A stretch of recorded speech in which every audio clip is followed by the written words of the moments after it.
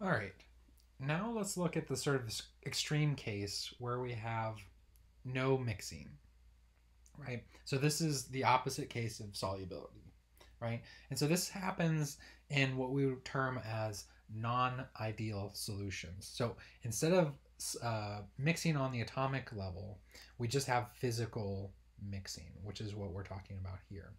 And so what I put up here is a Gibbs free energy plot versus composition. So imagine we have two things and we can plot the Gibbs free energy of putting those two things together.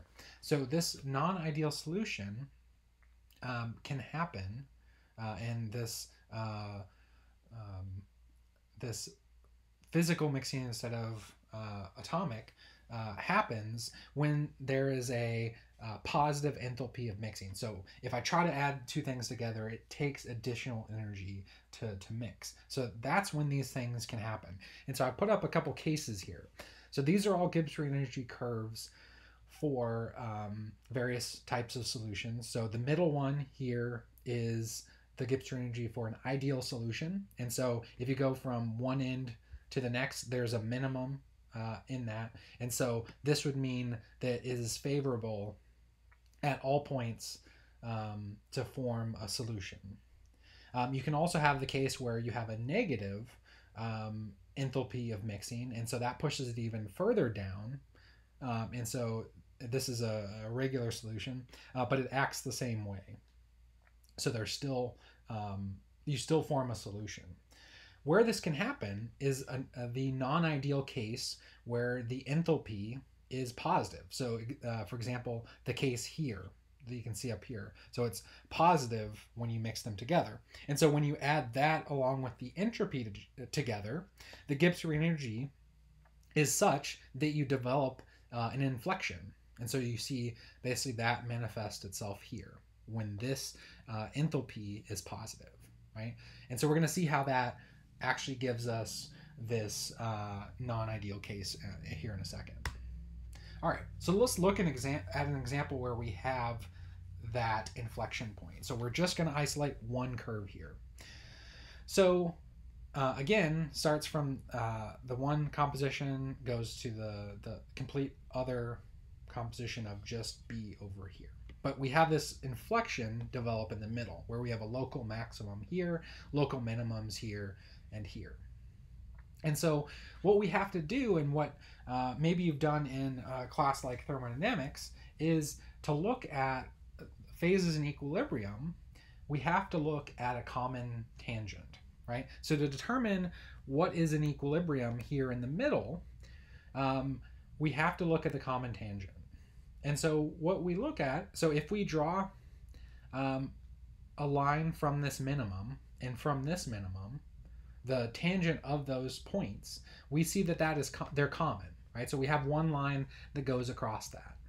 And so if you base, what this is saying is that if I have a liquid or a solid with this composition xb prime, and I have another solution with the composition xb double prime, and I mix those two together, then it's going to the Gibbs free energy is going to follow along this dashed line.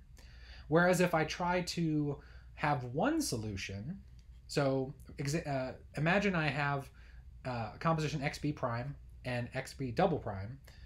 If I mix those two equally, so half and half, you would have a composition here, right? So the Gibbs free energy would be right here at this where the red arrow is pointing to.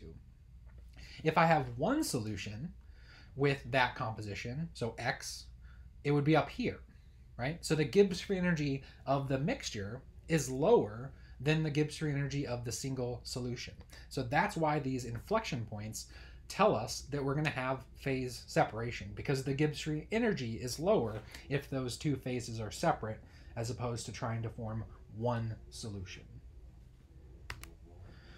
All right, so let's use that let's use that knowledge that we just looked at for the inflection points, and I've given you a series of Gibbs free energy curves for different temperatures. So in this case, T1 is the highest temperature, then T2 lower, T3 lower than that. So see if you can sketch what the resulting phase diagram would look like for this material using these inflection points and using what we just talked about with the common tangent technique. So take a minute, see if you can sketch that out, and we'll come back here in a second and talk about that.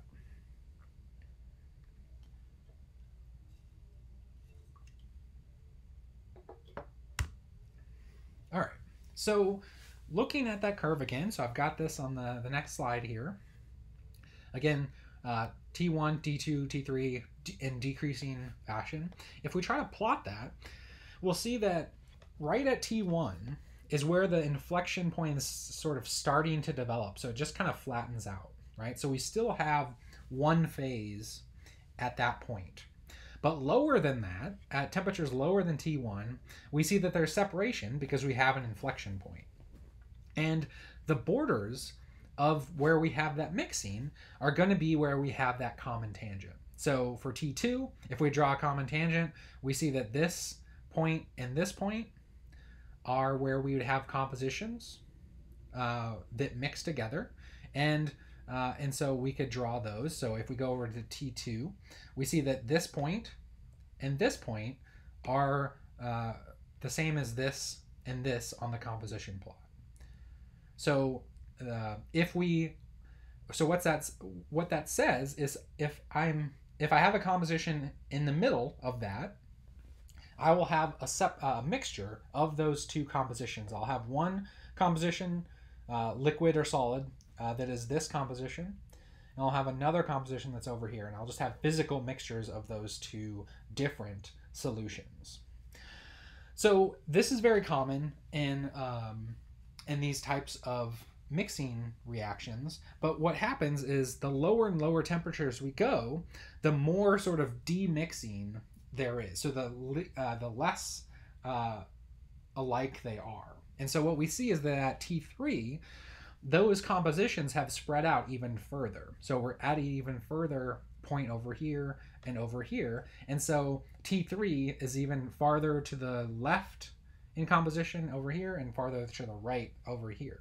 And so what we see if we kept plotting all of those different Gibbs free energy curves is we would see this dome in this reaction. So on this side, there's one phase. On this side, there would be one phase. But if you're somewhere in the middle here, you would have a mixture of the two phases to the left and right.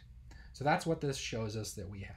And this is a very common trend with temperature to see that the demixing increases with decreasing temperature.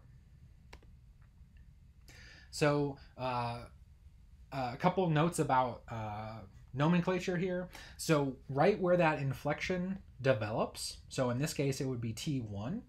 So right where that gap here, this dome develops, that's known as the consolute temperature. And this is where, again, where the inflection first develops. So that's just sort of a thing to keep in mind when we're looking at that.